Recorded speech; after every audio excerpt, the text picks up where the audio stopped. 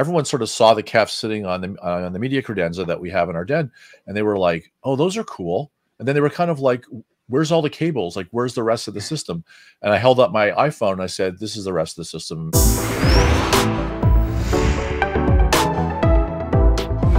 So the viewers, it's the KEF LSX II.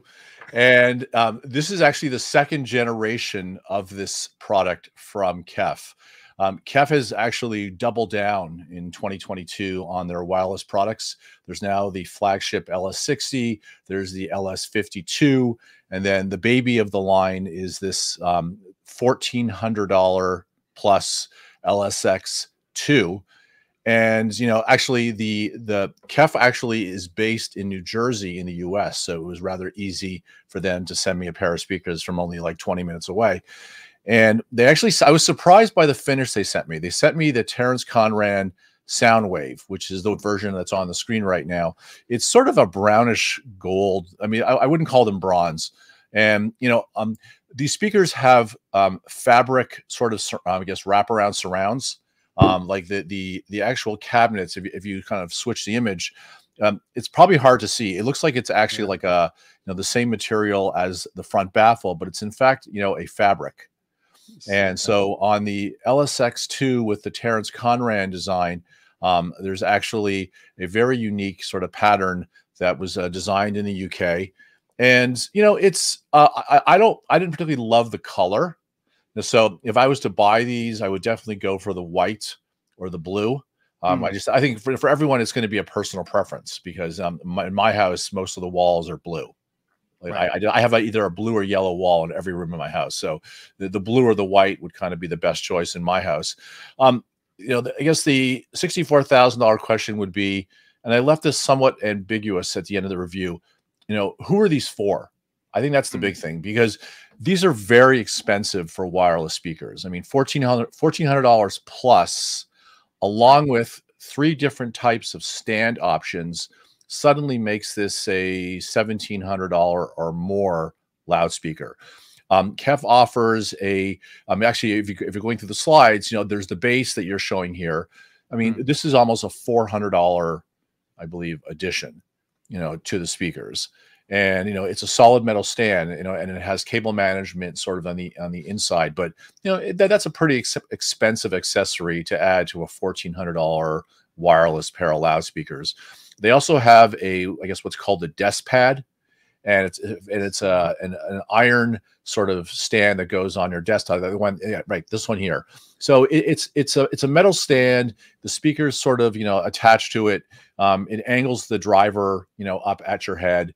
They're high quality, but this is also, once again, I think it's either $279 or even $300 for these little stands.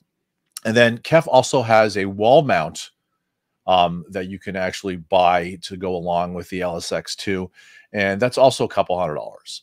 So I mean, if you decide to not go with any stands, which you can, I did, and I have other stands I could have used with it. You're going to have to spend an extra couple $100, with the speakers. And now the speakers themselves are about 8 pounds a piece. And obviously, the speakers obviously have, besides the speaker drivers and the cabinet and the enclosure, there's a digital amplifier inside. And obviously there's a DAC and, the streaming capabilities that are built into the speaker. And I think, that's what makes the LSX II such a good product, is that, the initial generation of this speaker and the LS50 wireless got knocked pretty hard by the community for, I guess the KEF Connect app was actually kind of a work in motion. It wasn't really that effective in terms of, how easy it was to work. I know a lot of people sort of sold those speakers, the original version, because they hated the app that much. And, the app really, needed to be refreshed by KEF, in order to make the product easier to use. And I've used the older versions, so I have some context in terms of the review. The new Connect app from KEF is a much better, I guess, iteration of the app. It's easier to use. The streaming platforms are better integrated into it. And also, if you go to the review, you'll see that there are a number of sub menus that I took photographs of during my review that show you how to actually sort of use the EQ settings, how to actually set the speakers for the room. Now, KEF has a feature in the app that if you're going to use the speakers, and people will see here that they're on stands, but if you're going to use them like I did on a media credenza or even a bookshelf, because KEF actually does suggest that you can use these effectively as a bookshelf speaker or a desktop speaker. There's actually a desk setting, and there's actually a sort of a freestanding setting that modifies, I think, the bass response with the speakers, and you can actually manually sort of change the bass response of the speakers. And I pretty much left them in the sort of desk sort of setting, because really I was using it on a media credenza, and they were placed not more than 7 or 8 inches from the wall behind them. And when I used them on my actual desk, like my working desk here in my basement office, I mean, they weren't more than 2 or 3 feet from my head.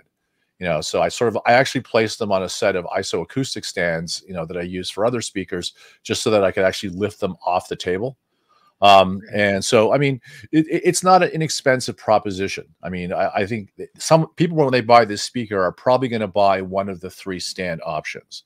So suddenly this becomes $1,700 or more as a product. And, the question is, are they worth it? And I would actually say, I would say there's 3 things about them that I really, really liked. The connectivity is fantastic.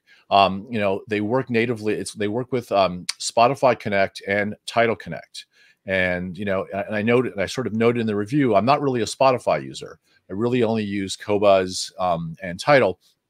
So I had to use Qobuz within the KEF app, but then I was able to sort of like log into my kids' Spotify app and use Spotify Connect on my iPhone, but also use my Tidal account on my iPhone to stream directly from that app to the speaker. It was seamless. I mean, I mean, there was no lag between the time that I picked a song and pressed play. One thing that I do think they need to work on actually is the volume slider. It's a little coarse. Like I think that there needs to be a little bit more refinement in terms of like how many steps there are within the volume control itself. I just think like the range, it can go from like really quiet to like turn it down in a span of like a second. And I think it would be better if they had a little, I guess, a wider range of volume settings. But the app itself works great. I loaded it from the App Store in only like 30-40 seconds. I created my account. I already had a KEF account from other KEF stuff. So it was easy. It was very easy to kind of get set up. Now the rear panel actually of the speaker is rather busy. Now, we're not allowed to use the master and slave terminology anymore which I get, but I've noticed that in every speaker review that involves now wireless speakers, because it used to be we called them the master speaker and the slave speaker because one speaker essentially is slave to the other. But now we call them the primary and the secondary. So in the case of the LSX II, the speaker, really, so you'll notice that there's 2 Ethernet networking ports on the back panel. So one of those goes to your home network, and the other one goes to the other speaker. And KEF actually provide a very, very high-end Cat. I think in the case of mine, I think it was a Cat 6 cable, but it might even be a Cat 5A. But it's a very, very high-end Ethernet cable with a really good sort of termination, like much better quality than you see on generic Ethernet cables. And I'm sure there are audiophiles who will say, well, did you try any audiophile Ethernet cables? And the answer is no, because audiophile Ethernet cables are stupid. And also, 99% of the people who are going to buy this speaker are buying it because it's like a 10-minute setup. And the last thing they're thinking about is, oh, do I have to get some special cable to attach the 2 speakers? So I applaud KEF for including a really high quality Ethernet cable. It's a decent length. So I mean, you can separate these speakers by a good 8 to 10 feet with no problem whatsoever. And also on the back panel of the primary speaker, I'm going to point it out. So there is an HDMI ARC connection, which I did use connected to a TV. It worked flawlessly. I didn't even have one issue. I just went into the TV to make sure that it was engaged. There's an optical digital input. There's also a USB-C on the back. And there's also a 3.5 auxiliary, which I used to connect the Cambridge Audio Alva TT version 2 turntable to the back of the primary speaker, which is a really great feature in this. I think if they had not included a set of analog inputs, that I would have taken a star off, because I don't see how. I don't know, because even though it's a wireless speaker, there's so many people who have purchased turntables in the last couple of years that would have been a huge mistake by KEF to not have at least one set of RCA analog inputs. And then also the last output is actually a sub out, a dedicated sub out, and really that's designed for one of KEF's subs. And, and as I noted in the review, these will play cleanly down, honestly, I think into about the 50 hertz range. I mean, and I played a lot of heavy metal and sort of electronic music through these, just to see, how deep the bass would go, how resolute the bass is. And, it's not bad. I mean, they're a little speaker. It's a 4.5 inch, essentially coaxial driver. I mean, the law of physics, will only allow you to do so much with a speaker that weighs 7.5 pounds and it can fit in your hand. But these play down fairly low. But, KEF will even admit, that if you add one of their subwoofers, to this sort of system, it's going to change its performance in a rather dramatic way. And I think for myself personally, if I was to buy, is that right? The sub you're showing, if I was to buy this speaker, I would use it in a 2.1 sort of living room den television music type of system, because these speakers are really good with movies and television. I mean, I watched Andor on Disney Plus. I watched actually House of the Dragon, Game of Thrones through Hulu on them. And, these speakers really do actually have a decent amount of dynamic range, but I think adding a subwoofer to them would really change their performance. And now, granted, the KEF, I think is it the KC62? KC62, yep. Right. I mean, I think that actually costs more than these speakers. So you're already talking about a $3,000 investment. But I have to tell you something. It's a really, really, really compact, well done system. And, and if your only two sources are streaming in a turntable, I mean, this is like ideal, because what do you need? You need the two speakers. You might need the stands. You might need the subwoofer. And, you plug your turntable into the back of the speakers. You can control the volume of the turntable through the app, and you're done. Right. And you have literally the one cable, the Ethernet cable that runs from the primary to the secondary. And you have the two power cords that you have to plug into either a line conditioner or directly into the wall. And so it's a very, very neat kind of system, with very little clutter. I mean, I happened to have a number of host guests in the last, I guess, 2 weeks or so for the first time in a while, and everyone sort of saw the KEF sitting on the media credenza that we have in our den, and they were like, "Oh, those are cool." And then they were kind of like, "Where's all the cables? Like, where's the rest of the system?" And I held up my iPhone and I said, "This is the rest of the system." Oh, that's interesting. So, I mean, I think obviously there's a type of consumer who's looking for a cable clutter-free type of wireless speaker that's really high performance. And I think the KEF LSX II kind of fits that bill. I would definitely say that, there are cheaper ways of doing this, because there are obviously, less expensive Bluetooth speakers if you want to go down that path, that you could buy from, PSB, from Audio Engine, from Fluence. I'm sure there's one or two others that I'm forgetting in the same price range. And you could add, if you wanted, the best quality streaming, you could add something like a Blue Sound No to it, if you were so inclined, and that would still be cheaper than this. Or some people would just say, why do you even need to do that? Just stream using Bluetooth from your phone. I think the big difference though is that, if in this particular case, I mean, I plugged my Roon Nucleus into the network, and these are Roon ready speakers.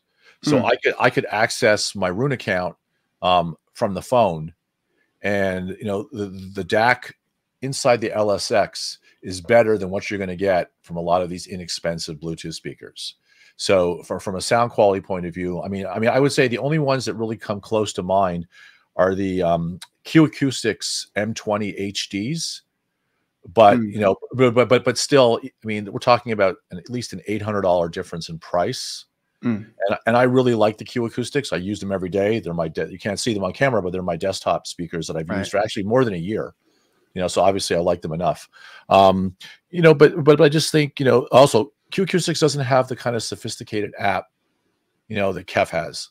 And, mm, and I think the integration of Spotify Connect and Tidal Connect, is very advantageous. I think for a lot of people, they might be willing to spend the extra money when they realize, oh, I already use Spotify, I already use Tidal. I can right, just literally click. Like the review, actually, I think I even have a couple of screenshots that show that I'm using, like Tidal Connect on the phone, and there's a right, little image of a speaker in the corner that says, KEF LSX II, right, in the app. So, I mean, it's really easy to do it. And I think for a lot of people, simplicity kind of rules. right. And, It sounds like to me, if you're a Tidal customer and you want to use Tidal Connect, that's going to give you the best sound quality with yeah, these speakers absolutely. because they're actually bypassing Bluetooth. So you lose that degradation problem that Bluetooth offers. You Right. It's stream because, right right. into the speaker Speaker. and Right. you get a Yeah. higher quality signal. Yeah. So they're kind of almost made for Tidal, if I think about it. Yeah, well, That yeah. I mean, also, I mean, Qobuz sounds really good. mm, I mean, I was using okay. Qobuz within the KEF app, and Mm, I mean, I don't really think that Qobuz and Tidal sound. I mean, let's be honest, we've had this discussion a million times. I don't right, think they really sound that much different from one another. right, But I just think though that from a simplicity point of view, I mean, my 9-year-old daughter figured out how to use these speakers. right, So, I mean, the fact that my 9-year-old was able to go on an iPad and and download the KEF app and use her Spotify account on the iPad, and right, she streamed the audio from TikTok and YouTube through the speakers, and right, she thought that was the coolest thing ever. right.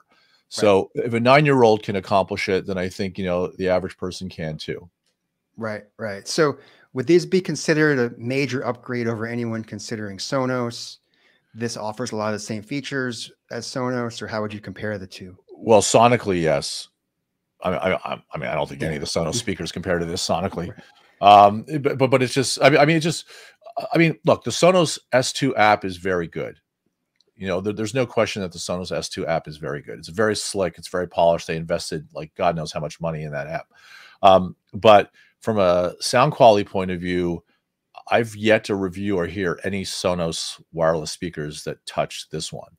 So, I mean, but granted, I mean, you're talking a $1,400 pair Right. of wireless speakers. So Right. So sound quality should be really good for $1,400. right. But there's also a bigger brother to this model, the KEF LS50 Wireless 2. Two, yeah. That's like $1,000 more. And that's a very different animal Okay. because also, just sort of quickly, because I know we're going to wrap this one up. Yeah. The LSX2 uses the 11th generation KEF Mm, driver. The okay. LS52 and the LS60 use the latest generation driver. And also, that's also the driver technology that uses MAT. Mm, And that's actually in one of our articles about sort of the LS60 and the LS52. KEF's MAT technology really has a huge influence and sort of impact on especially like the bass response of the speakers, because the way that the port is designed and the way the inside of the cabinet is designed, it's right. not the same as the LSX. So Mm, if anyone thinks that KEF's just giving you a bigger speaker with a bigger driver, it's not. It's a very different sort of technology, and it's a very different cabinet kind of construction. And I mean, I've heard the LS52 a couple of times, and it different level of dynamic mm, range and impact and bass response gotcha. in these. Yeah. Gotcha. But sounds like these are all-in-one solution, streaming, very few cables. There's one cable between the two speakers. You plug them into the wall And you're done. and you have